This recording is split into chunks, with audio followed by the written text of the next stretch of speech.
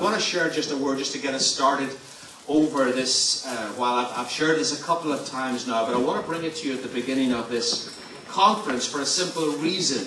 And it's that we tune in to what God is saying. We live in a time where there's a multitude. That's okay, I'm fine about it. With a multitude of voices coming into our minds, a multitude of voices. We live in a Facebook age, and I use Facebook, as I know many of you do. I'm friends with many of you on Facebook, WhatsApp. We were talking in our trustees meeting about how difficult it is to communicate with people today. It used to be in the old days that there was just a telephone. And you lifted the phone and that's all. And you knew if anybody was going to be contactable, they would have a phone.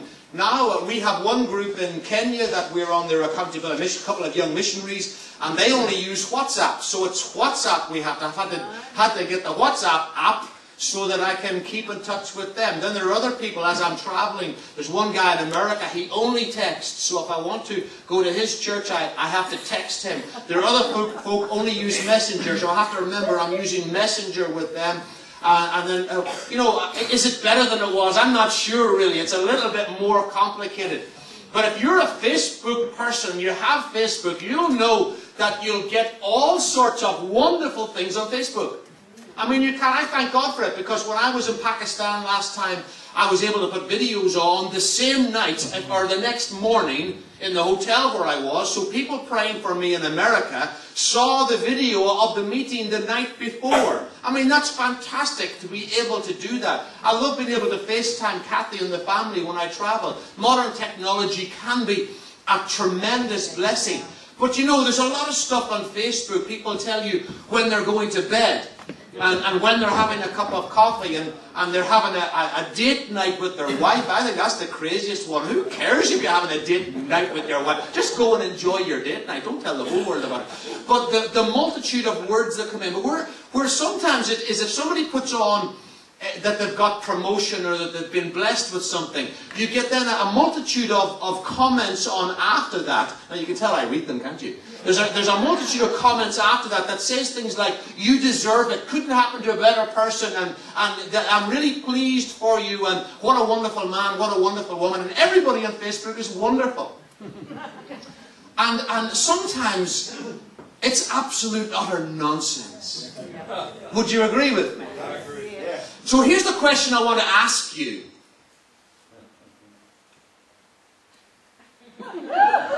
There is a question, really. I'm just going to.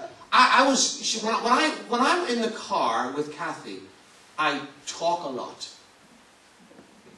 I know you can't believe that, but I do.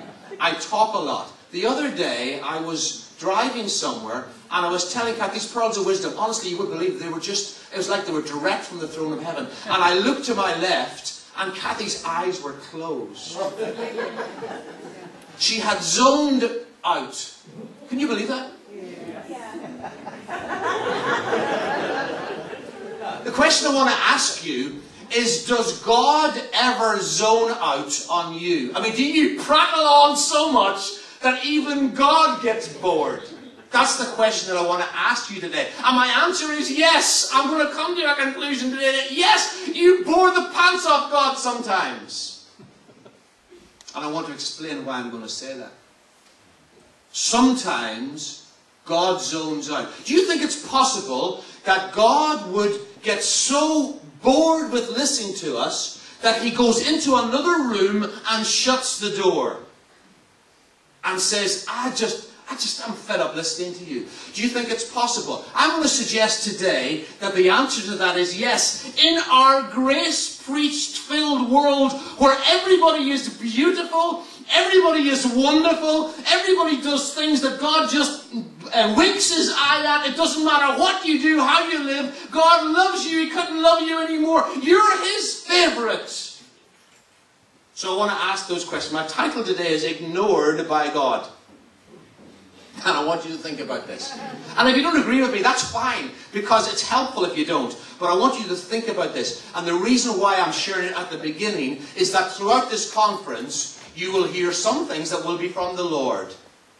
And you might hear other things that you'll have to say, I'm not sure about that. That's okay. The Bereans went home and they took the words that Paul said and they examined them to see if they were right. Because if some Lulu comes to you this week and tells you, I think you should go to China, don't book your ticket. Just wait a wee while. Because it happens. The first passage I want you to look at is Judges chapter 6 from verse 12. And Kelton's going to stick them up on the screen for me. Judges chapter 6, 12 to 16. I'm not sure what verse this is, either King James or Amplified or something. Judges chapter 6, 12 to 16. And I'm asking this question, does God zone out? And he appears to do so when he's talking to Gideon. Let me just explain it to you. Let me read a little bit. I'll read the passage. This is New King James. Let me read it as it comes on the screens. I have it in front of me here. And the angel of the Lord appeared to him, that's Gideon, and said to him, the Lord is with you, you mighty man of valor. Gideon said to him, O my Lord, if the Lord is with us, why then has all this happened to us? Where are his miracles which our fathers told us about, saying, did not the Lord bring us up from Egypt? But now the Lord has forsaken us and delivered us into the hand of the Midianites. Then the Lord turned to him and said, go in this might of yours, and you shall save Israel from the hand of the Midianites. Have I not sent you? And so Gideon said to him, O my Lord, how can I save Israel? Indeed, my clan is the weakest in Manasseh, and I am the least in my father's house. And the Lord said to him, surely I will be with you, and you shall defeat the Midianites as one man. Now, I went through this passage, and what I did on my own notes is I've written God's words in red, and I've written Gideon's words in blue. And I'm going to read them to you as if they are one conversation. This is what God said. The Lord is with you, you mighty man of courage. Go in this might, and you shall save Israel from the hand of Midian. Have I not sent you? Surely I will be with you, and you shall smite the Midianites as one man with me. And that's also a logical bit of prose. It's almost two conversations. And it is a conversation. And in the scripture, the way it presents it is the way that it's there. But when God says, first of all, to Gideon, the Lord is with you, mighty warrior, and Gideon gives his answer, God does not reply to his answer. When God said to him, go in this might, Gideon could well have said, Lord, have you not been listening to one word I've said? Where are you, God? You see me in a wine press. You see all the wheat here. You see the Midianites. I'm petrified. And yet you're telling me I'm a mighty man. What is it with you? And God says, go. But Lord, how can I? God says, I'll be with you. And there are two, it's almost like there are two different conversations. And I want to suggest that God is ignoring Gideon. Because what he's done is he has spoken to him in a particular language. And the way that I'd like to look at this, I've just come back from Guatemala last week, and I've been trying to learn Spanish. And it's very difficult, when you after you've gone for your café leche por favor, after you've gone after your white coffee, you then maybe struggling a little bit. I go with the husband, to the Ivory Coast, and we laugh about it because his French is about as good as my Spanish. And all we can do between us is we can tell the taxi driver to go à gauche or à droite or à gauche or à droite. But after we've done that, there's not a lot more we can do. And when you're with somebody and you can't speak their language, then actually there's a problem. There is a problem. I've been there. That's why I'm trying to learn. I try to learn little bits in each language of where I go, because there's a problem if you can't communicate. And sometimes when we come to God, we speak the wrong language. And God does not communicate to us if we don't speak in the language that He understands. Now, God can do anything, don't get me wrong. But when we come to Him with this language, Gideon came along and said to him, I'm afraid, I'm frightened, I'm stuck in a hole, I'm the least of my father. And God's looking at him and said, I don't know what language you're speaking, but I haven't learned this one. Where did this language come from? Because it certainly didn't come from me. So there's a bit of a disconnect between what God is saying and what Gideon is saying. Now turn with me to Genesis chapter 21. The three passages I shared these at Bristol last weekend, but I want to share them with you today. Genesis chapter 21, and it's the story of Hagar. And when I was down, why I've been thinking about this was from the IGO conference in Cornwall. Pastor Alan Carlin spoke on this verse, and I've been thinking about it ever since. It's the story of Hagar. And Hagar, as you know, was the alternative. When children were not coming for Abraham and Sarah, it was Sarah's idea. Sarah said to Abraham, take Hagar, our maid, and maybe God will give us children through her. She gets pregnant and they have Ishmael. Ishmael is then 13 years old when Isaac, the son of promise, is born. And in this passage in Genesis 21, they're having a dedication ceremony for Isaac. And during the ceremony, Sarah looks up and she sees Hagar over in the corner sneering at her. At least that's the way she it might have been a hormonal way she saw it, I don't know. But that's the way she read it.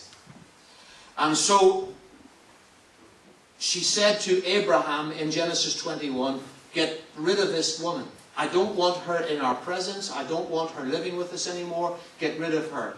Abraham is upset because Ishmael is his son.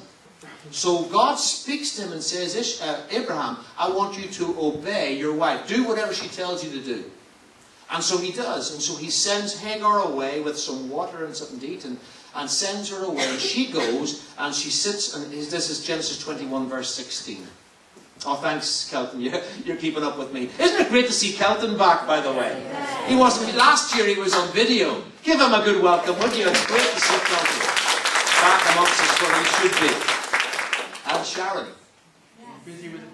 Amen. All right, okay, good. Genesis 21 from verse 16. It says, then she went, that's Hagar, and sat down across from him at a distance of about a bow shot. For she said to herself, let me not see the death of the boy. So she sat opposite him and lifted her voice and wept. Now what I want you to think about here is, she lifted her voice and she wept. Now when she lifted her voice, she was crying, but she was also praying. She lifted her voice, she's praying to God, God help me. Because she's got no future. She's been thrown away. But look what it says in the next verse, verse 17. And God heard the voice of the lad. It doesn't say God heard her voice. Now I'm sure he did hear her voice, but it doesn't say he heard her voice. After her crying, it says he heard the voice of the lad. What did the lad say? We don't know. It doesn't say the lad said anything. But it says, then the angel of God called to Hagar out of heaven and said to her, what ails you, Hagar? Fear not. Not for God has heard you, but God has heard the voice of the lad where he is. Now, what was the lad in Hagar's life? Hagar, as a woman in those days, as women today, there's the desire to have children. She had to have a child. That was, in a sense, in the context of when she lived, that was her vindication, to be a woman. It was almost a disgrace in those days to not have children. What's wrong with you? The man could go off with as many women as he wanted, as long as he got children. This Ishmael was her child. This was her promise. This was what she wanted from God since she was a girl. And God says, I haven't heard your voice. I've heard the voice of the promise. In Genesis chapter 2, about verse 20, Exodus chapter 2, it's about verse 24. It says that when the children of Israel were in Egypt, it says that they cried out to God in their slavery, and their groans and their cries rose up to heaven. God heard their groans, and he remembered his covenant. And what we have to understand as people in this age in which we're living in our Facebook age, God isn't interested in our Facebook posts. He's not interested when we're going to bed. I'm sorry when people say he's interested in heaven. Listen, get a life. He's not interested in the time you go to bed. Unless you're sitting up all night and watching nonsense. God couldn't give a hoot what time you go to bed at. Don't put God down to those sorts of trivia. In the bigger scheme of things, he couldn't give a hoot what time you go to bed at. It doesn't interest him. We're not talking his language when we talk to God at that level. Now, of course, I'm an extremist, as you know, and people will come back to me and say, maybe he is interested. But on the bigger scheme of things, God is a legal God. And God is a God who works according to the criteria he has set. If you read certain books and you allow your mind to go in with just grace, grace, grace without truth, you will logic yourself out of there being a hell. You will talk yourself out of it.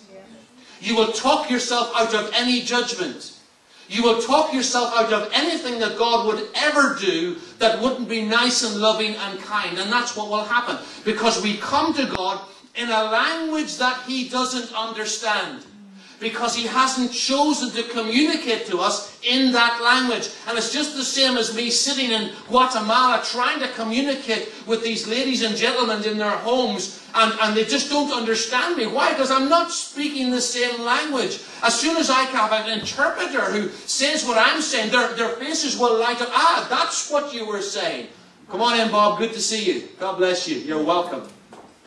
And when we speak at that level, then people's eyes light up and say, yes, there's communication that's about to happen. And in this passage here, God hears the voice of the promise. Not the voice of the good intentions or the voice of the nice thinking, oh, you deserve it. What's deserving got to do with anything in church? It might have its place in Facebook, but it doesn't have its place in our prayer life or in our legalities with God. Because God doesn't work at that level. And I want to encourage you in our time together here this week, that when we hone into what God is saying, when you hone into what God has said to you over your lifetime, you'll have had a multitude of things said to you. Some of them, if you're a pastor particularly, and you're in the city, you'll have had people coming up giving you all sorts of advice, telling you how to run your meeting, telling you how to do this. Some of you will have people that God will have allowed into your life, and they're a pain in your neck, if you're honest. I know you love everybody, but you wish God would give them a missionary call, a one-way ticket. You'd buy their one-way ticket if you had the right to do it. Maybe that's just me. But the nice things that people have said to you isn't going to chase the devil out of your life. It's the Word of God that will do that. Yeah. And it's the Rhema word that God gives to you that will get you where you need to go. Yes. When Jesus walked away from John the Baptist when he was in prison, when Jesus knew that John the Baptist was going to lose his head, and yet he preached to, he said, when John the Baptist said, hey, how do we know if you're the one? Well, he did know, because he actually saw the Holy Spirit rest. He knew. But he sent that through his disciples. And he said back, he said, listen, the blind see, the lame walk, and the whole miracle ministry. And then he said, good news will be preached to the poor. Why didn't Jesus, John the Baptist was one of the poorest people at that time. He had nothing in prison. Good news to John the Baptist would be that Jesus came along. He could well have said, hey, cuz, I'll tell you what I want you to do, really. Forget this preaching all around the world business. Come and get me out of prison. But he didn't. He left him there. And he knew he was going to die there. Why? Because the word that was for John the Baptist was that he would prepare the way for the Lord. When Jesus came, he had finished his mission. When God spoke about Paul, he said to Ananias, this man will suffer greatly for the kingdom. When the elders at Ephesus and the people at Caesarea tried to stop him from going back to Jerusalem, he said, why are you breaking my heart, guys? I'm ready not only to go back to Jerusalem, to go to jail, I'm ready to die. Why? Because God's already told me some things that you aren't. Your words are not going to influence. In fact, you're speaking the wrong language to me. God's spoken to me in a language that I understand, and I know these things. You might think it's not going to work out good, but it's going to work out exactly the way God wants it to work out. God spoke to Jeremiah and said, I'm going to call you as a prophet to the nations. And so what I'm coming to today is this idea of knowing the word that God has given to us, because the whole medium of good intentions and niceness. It's nice to be nice, I get, and none of you want that written on your tombstone. He was a nice man. She was a nice... I've got no danger of that being written anyways. I'm not worried about it. But who wants to be a nice man? Because it doesn't cut it with God, and it doesn't cut it with the enemy. So here in this passage, God says, I've heard the voice of the promise. I've heard your son crying out to me. Turn to Mark chapter 5. And let's have a little... Are you with me this afternoon? Yeah. I'm not starting off too heavy, am I? No, wonderful. Oh, thanks, Maria. Mark chapter 5, and just look at where it talks about Jairus' daughter. I can't see my Bible, so I don't know where it starts. Somewhere halfway through the passage there, where it talks about Jairus. He got out of the boat. Jairus didn't get out of the boat. Jesus got out of the boat. Jairus wasn't in the boat. You got that, Kelton? Somewhere there in Mark chapter 5, about halfway through. 21. 21 sounds good. Somewhere between 20 and 22. There you go. Now let me just walk through this, because I want to show you something. I said to you at the beginning, is there ever a time when God or Jesus would actually listen to you and say, I don't want to hear it anymore, I'm going to go into another room and close the door? Because that's exactly what he does in this passage. Now when Jesus had crossed over again by boat to the other side, a great multitude gathered to him, and he was by the sea. Just keep on through there.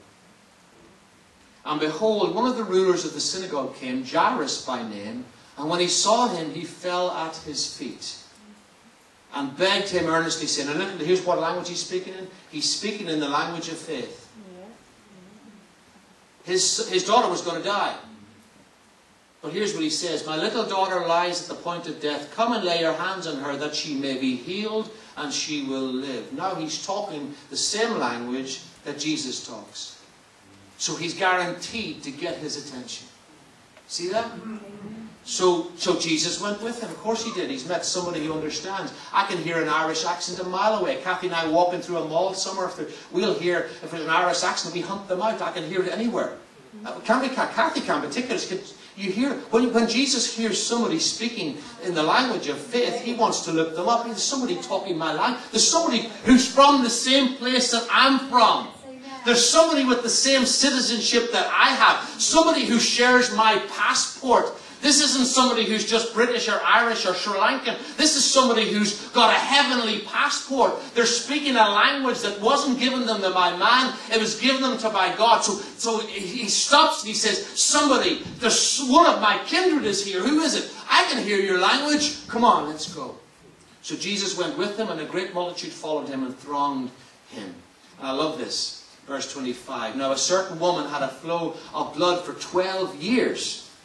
And had suffered many things from many physicians. She had spent all that she had and was no better, but rather grew worse. When she heard about Jesus, she came behind him in the crowd and touched his garment. Look at this next verse. For she said. Here's the language of faith coming again. She spoke in the language of faith. If only I may touch his clothes, I shall be made well. There's two people in the one passage who are speaking the language that Jesus was brought up knowing. This is his language, not unique to him. It belongs to all those of the household of faith, if we choose to use that language. If only I may touch him. And it says, immediately the fountain of her blood was dried up, for she felt in her body that she was healed of the affliction. And look what Jesus does. Jesus, immediately knowing himself that power had gone out from him, turned around and said, who touched my clothes? The disciples are speaking a different language. He said, you see the multitude, everybody's touching you. What are you talking about, man? And he looked around her to see who had done this, and he said, no. There's somebody speaking my language here. I'll go on a bit. But the woman, fearing and trembling, knowing what had happened to her, came and fell down before him and told him the whole truth. And then he said to her, daughter, your faith has made you well. Go in peace and be healed of your affliction. While he was still speaking, some came from the ruler of the synagogue's house who said, and they said, a different language here, your daughter, and to Jairus they spoke, your daughter is dead. Why trouble the teacher any further? And it's the next verse that's the important one in this passage, verse 36. As soon as Jesus heard the word that was spoken in a foreign language, he said to the ruler of the synagogue, do not be afraid, only believe. The Amplified translates this verse 36. And if you look up different translations at the beginning of this, some it says here in the New King James, as soon as Jesus heard, he said. In some translations it says, overhearing, he said. And in some it says ignore. So look here, the Amplified puts them both together. This is the full meaning of the passage. Overhearing, but ignoring what they said. Jesus said to the ruler of the synagogue, "Do not be seized with alarm and struck with fear, only keep on believing." There was a danger that Jairus would start speaking the wrong language. So Jesus comes back to him immediately and starts speaking in the language of faith, which Jairus came to him. All he's doing is he's continuing the same language. Turn on, just let's look at the rest of the passage. You can go back actually to the New King James there, please, Kelton. As soon as Jesus heard, don't be afraid, only believe, on the next verse 37. And he permitted no one to follow him except Peter, James, and John, the brother of James. Look what he did. He came to the house of the ruler of the synagogue, saw a tumult, and those who wept and wailed loudly. Then he came in and said to them, "What is this commotion? The child is not dead, but sleeping." This is the language of faith. She is not dead. Look at this. They ridiculed him. But when he had put them all outside, he shut the door. Would it ever be that Jesus would say, "Well, you're prattling on here." He could say it to me, couldn't he, often? "You're prattling on, you're going on and on and on and on. Give me a break. I've had enough of listening to this negative stuff. I'm just going to go into another room and close the door." Would he do it? Well, it's exactly what he did here. They said to him, she's died, we're weeping, we're in a lost cause. But he says, no. Outside. He took the father, the mother of the child, those who were with him, and entered where the child was lying. Then he continues in the same language. Then he took the child by the hand and said to her, "Talitha cumi," which is translated, "Little girl, I say to you, arise." The language of faith. And then you see the result. Immediately the girl arose and walked, for she was 12 years of age, and they were overcome with great amazement. Ignored by God. There are some times when we're ignored by God, but it's for our own benefit. It's for our own benefit. Because God has spoken to each one of us, and He'll speak to us this week. He speaks, especially in this age that we're in. We need clarity in this age that we're in. There is so much confusion out there. What is ISIS going to do? Should we open our doors to the refugees? Should we not open up our doors? Jesus was a refugee. But what about those that have been sent? And so there's confusion. Even in the church, there's confusion. What's happening? How many more? There's 4 blood. We're going to wait till we have 10 blood moons, and then we'll start panicking. And a few weeks ago, in the new year of the new Jewish New Year, when a lot were expecting the rapture, I dreamt about the rapture. Frightened the living daylights out of me. I woke up that morning. I was over in Guatemala. It was on a Sunday. Oh, I was thanking God when I saw Abner and the other folk there. Because I didn't think I missed it, but I was a bit concerned. But Christians are confused. You've got Christians packing up food, packing up water, packing up all sorts of supplies. Let me tell you, there's a word for that. Stupid! Yes.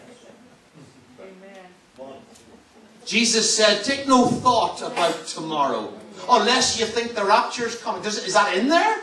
Take no thought about tomorrow, unless you hear some preachers telling you that we're in dangerous time. No, take no thought about tomorrow. Tomorrow will have enough trouble for itself. But seek first His kingdom today. He'll look after you.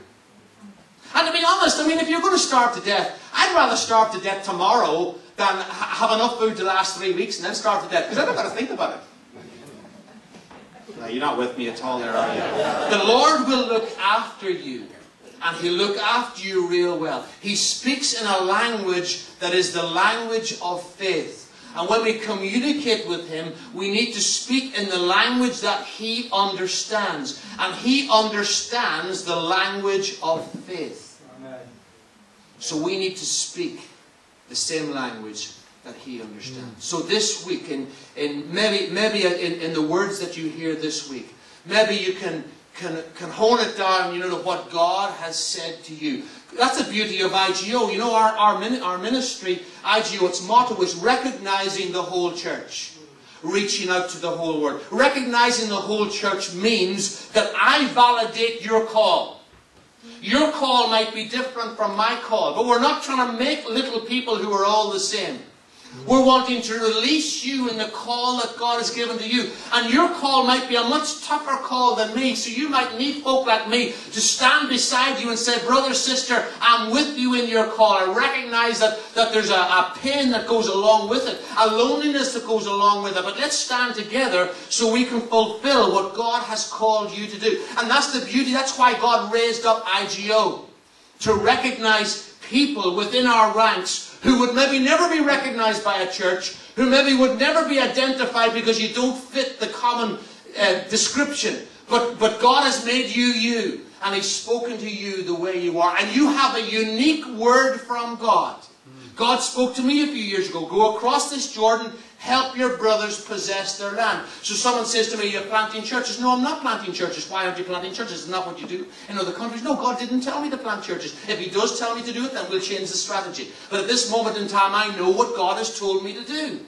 And that's where the guaranteed blessing is. Within the word that God has given to you. If He's called you to be a pastor, don't worry about traveling all around the world. If God's called you to a specific location, that's where if He's called you to be a musician, be the best musician you can. And let's affirm one another within the ministry that God has called us. God has brought this time, we've got a wonderful overseas flavour from Tanzania, and from Bhutan, and from Nigeria, and from Ghana, and from Romania, and from the UK, from Ireland, from all over the place, from the US. God has brought us together for such a time as this, so that we can somehow help one another to identify more clearly what God has said to us. You won't get it from Facebook, and you won't get it from Instagram. Where we'll get it from is the Word of God. And I pray that we will help one another in these 3 days to stand firm to what God has called each one of us to do. One of the things we always say here in our IGO conference is that, these are the meetings, and the meetings are great. The prayer meetings early in the morning. There are lots of meetings that go on. But actually also sitting over your meal time, talking to somebody in between the meal time, maybe going out in the afternoon. Not everybody has a car who's here, so those of you who've got cars who maybe want to go out tomorrow afternoon, there may be somebody you could invite with you.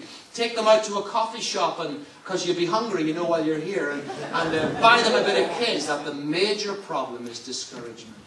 Because let's face it, whatever Facebook is telling you about me, nobody wants to know about you. That's the problem. That's why we have to put Facebook out and count how many likes and comments we have after it, so we feel validated.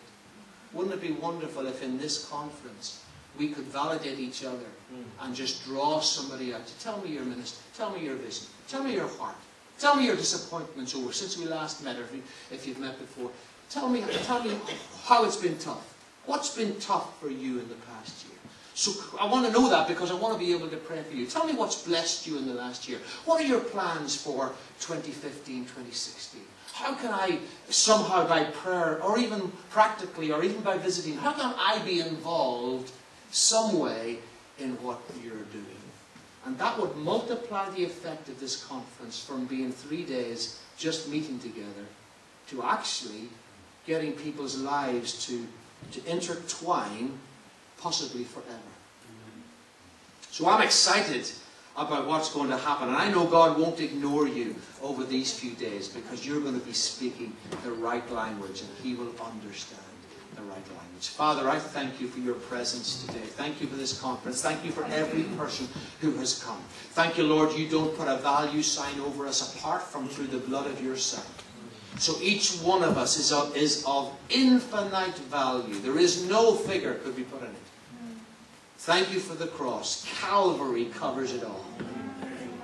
And Father, I thank you today that you love each one. Thank you for the safe journeys. And for those who are still on the way, Lord, I pray, continue to bring them safely. Those waiting at airports, bring them here safely, please.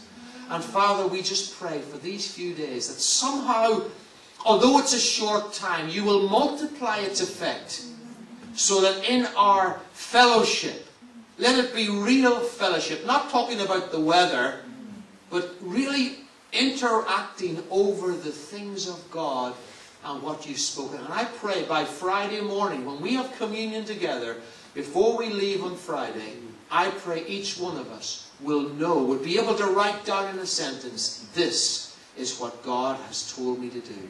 This is what God said, because I heard it in His language, and I understand it. So God, we present ourselves to you, and we say, have your way in our lives over these next few days. In Jesus' name we pray. Amen. Amen. May God bless you.